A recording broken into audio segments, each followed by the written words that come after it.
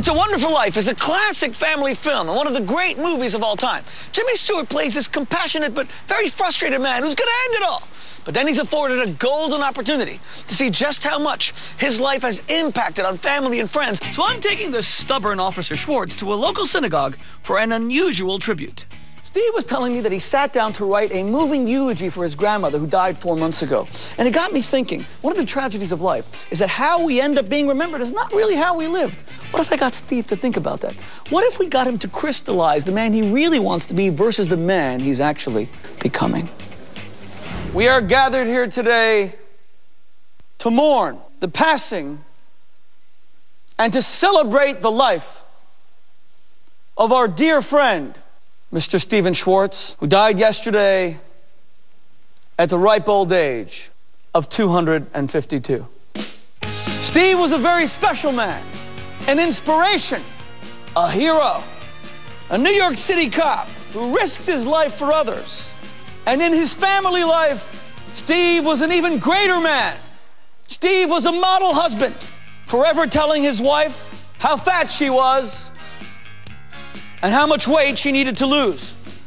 I remember his deep countenance as he looked at the woman who bore his 4 children and said, "Am I supposed to be attracted to that?" And what a father Steve was. I remember once sitting with him on a Sunday afternoon, having an ice cold beer, watching football, when his kids ran into the room and said, "Daddy, let's go outside to play." And Steve cranked his neck out, looked right at his 4 beautiful children and said, "Maybe later."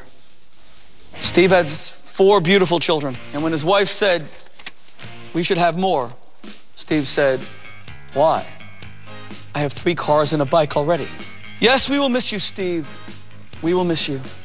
His family, on the other hand, well, they didn't know him well enough to really miss him. It's scary to see yourself at what could be your own eulogy, what's said about you and what's remembered of you. Is that the eulogy you want a rabbi to give one day? No. He was a great husband. He told his wife she's fat constantly. Is that what you want someone to say about you? Nope. So I worked with Steve to write a more appropriate eulogy. I was a soulmate. One more in tune with the way he wants to be remembered. Steve was a man. He was a man who loved his wife. He comforted her every day. He took her on vacations. It didn't make a difference where they went, because his purpose was to hold her hand. His purpose was to make her feel loved. He was her soulmate.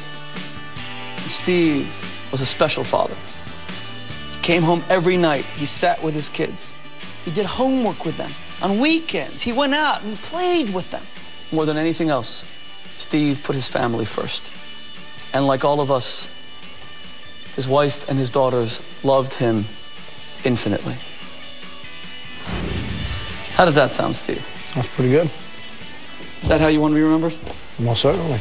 You see the contradiction, right? Mm-hmm. Does it make you think? Most certainly. You're a much more sentimental man than you are prepared to show. You have very deep feelings, very deep emotions, but you don't show it to your wife. No, I do not. What do you want to do now? Be a better husband and a better father. Do you really want a better marriage? Yes. Just go and be the man you want to be.